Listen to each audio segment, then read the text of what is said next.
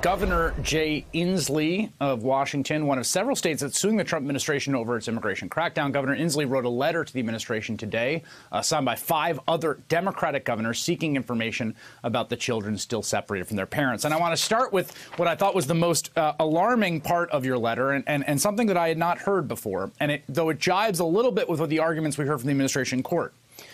You write the following. In a meeting with the governor's offices on June 29, 2018, Trump administration representatives shared that reunification may include the placement of separated children with any long-term sponsor, regardless of whether that placement is with their parents, another family member residing in the U.S., a family member residing in their home country, or in long-term foster care setting. Are you saying the Trump administration told you that they can place a child separated from parents in long-term foster care and count that as reunification?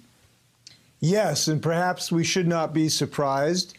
This whole indignant and traumatic episode was based on inhumanity at the beginning. It was based on deceit in the middle, and now it's based on incompetence.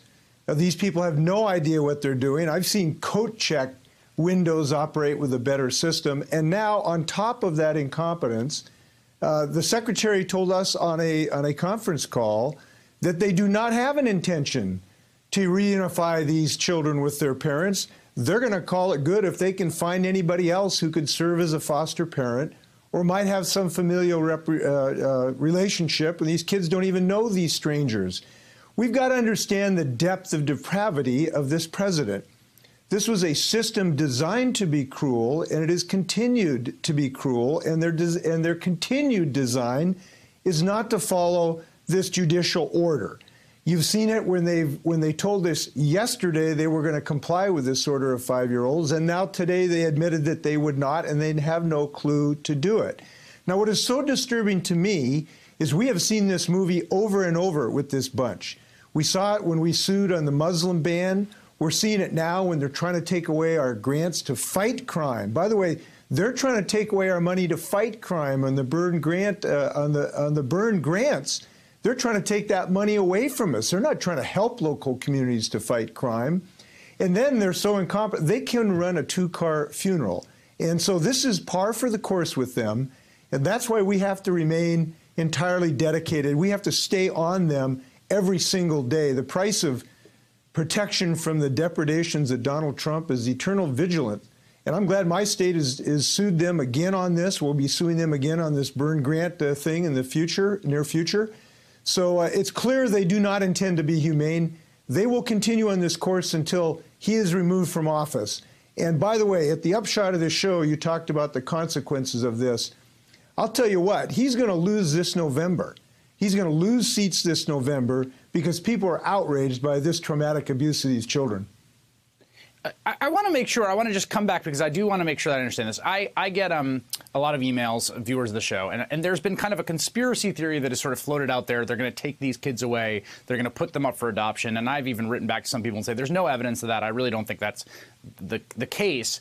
But what you are saying is that you as a governor, your staff, in calls with officials, they communicated to you that they viewed placement in long-term foster care as equivalent to reunifying with a parent. Correct. And that's why we wrote the letter to him calling him on it. And they have not responded, which is also typical of them. We would think that the federal government would communicate with governors.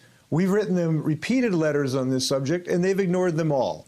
So we called them on it, and we should all be alarmed by this. Look, a 5-year-old who's never met a foster parent, and we know there's good foster parents, but they ought to have their mothers, and mothers ought to have their children. And this is a continuation of their, I have to call it diabolical. I don't know what else to call it. In order to use these kids as hostages to try to get his wall, enforce his wall, that's what these children were used for. And he's continuing to do it. So I'm glad that we are continuing to beat this drum and shine the harsh light of truth on this abusive behavior, because only that will succeed in reining in this rogue president. We have to be diligent on this, and I'm glad my state is doing that. By the way, we've also helping these parents. We are now, my state, and this is why it's important to have Democratic governors, my state is actually helping provide legal attorneys for these kids so that they can get into court to enforce their rights. That's the right thing to do. It's not just congressmen and senators. it's governors, and that's why I'm glad we're going to elect some Democratic governors this year as well. Well, let me ask you a final question on the politics of this. You heard Senator Hirono saying that she thought the backlash is bigger than the provocation, as it were. What is your read of this? Well, I've been in politics for 25 years, off and on, and I can tell you that I have never seen an issue of any dimension that have touched so many human hearts.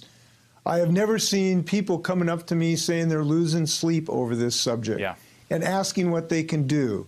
I've gone through the Vietnam War, the civil rights. This thing touched where people live, because every parent who was separated for 10 minutes looking for their child in a shopping mall knows the terror this provokes. And you know who else knows that is Donald Trump.